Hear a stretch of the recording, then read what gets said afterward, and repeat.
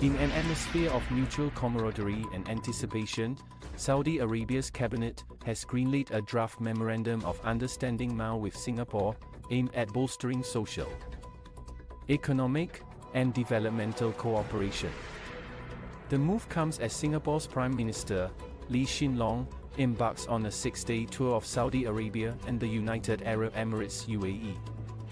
A voyage designed to fortify bilateral relations and expand cooperation across numerous sectors, including the burgeoning green and digital economies. During his visit to Saudi Arabia, from October 17 to 20, Prime Minister Lee will engage with Crown Prince Mohammed bin Salman and other Saudi leaders. He will also be briefed on Saudi Arabia's Vision 2030, an ambitious initiative to steer the nation's economy away from its heavy reliance on oil, fostering diversification and sustainability. The Prime Minister's journey will also take him to the significant ASEAN Gulf Cooperation Council (GCC) summit on October 20. This gathering of Southeast Asian and Gulf country leaders will explore avenues to reinforce relations and delve into new areas of cooperation, particularly the green and digital economies, sectors that promise a more sustainable and interconnected future.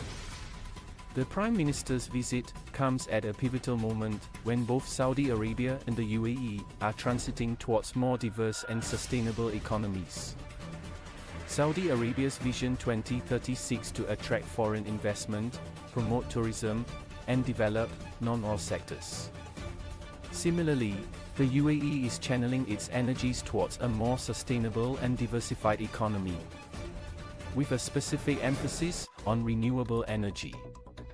The green and digital economies are fast emerging as areas of shared interest and cooperation between Singapore and the Gulf countries.